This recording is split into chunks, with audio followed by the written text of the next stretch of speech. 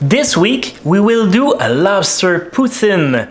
You guys already know my passion for poutine and seafood. So let's take a simple dish like a poutine and elevate it to a restaurant-worthy dish. Instead of the classic gravy, we will make a nice white rich buttery sauce with a twist. Again, this video will be in two parts.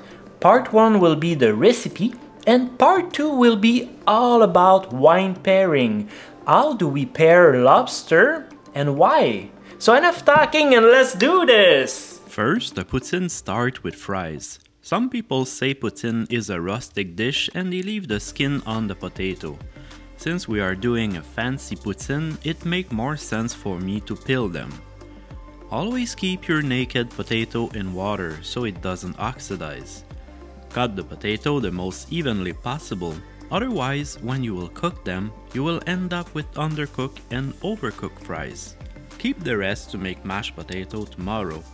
Rinse the fries until the water is clear. Make sure the fries are super dry before frying them, otherwise you will have a little unpleasant surprise. French fries. Now it's frying time. For super crispy fries, the best way is to double fry them.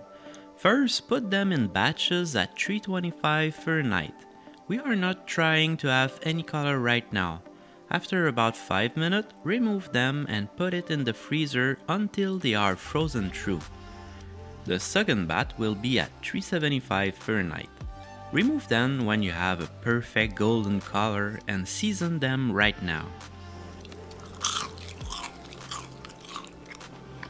Is that crunchy?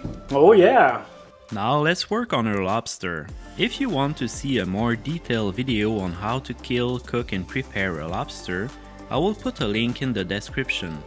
For this recipe we will only use the tail and the claw. To remove the meat from the tail, just press on it until it cracks and pull the meat gently. For the claw, remove the small part with the cartilage, then run scissors on the edge. Now for the sauce, cut 1 shallot and 4 cloves of garlic. You will need some lobster butter. I will put also a link of the video showing how to make this delicious lobster butter from the shells. Put it in a saucepan at medium heat and when it melts, add your garlic and shallots. The smell of that is just mind-blowing. Add 1 cup of heavy cream and mix it well.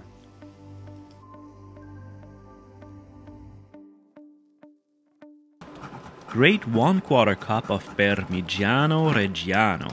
I had to grate more because I have a little mouse in the kitchen who stole all my cheese.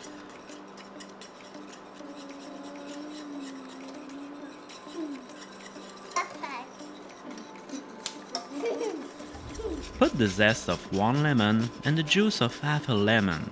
This will put a fresh acidic flavor in it, contrasting with the heaviness of the cream and the cheese. Season with salt and pepper. And add fresh, roughly chopped parsley.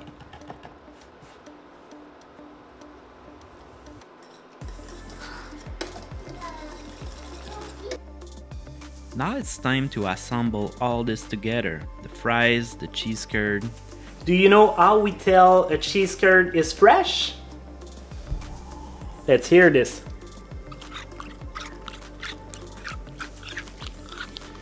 Put the sauce over it and add the beautiful lobster and some cream to pretend it's healthy and feel good about herself. Voila! A décadent lobster poutine. Ceci, do you think this is gonna be good? Yeah, you wanna taste it? Yes, please. Go.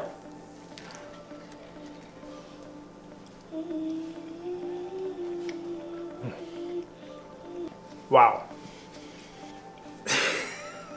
It's just too good. Wow. You like it? Yes. It's delicious? Yes. Alright. I hope you guys enjoyed this episode. If so, please hit the like button. And I will do a wine pairing on how to pair lobster with wine. The do's and don'ts.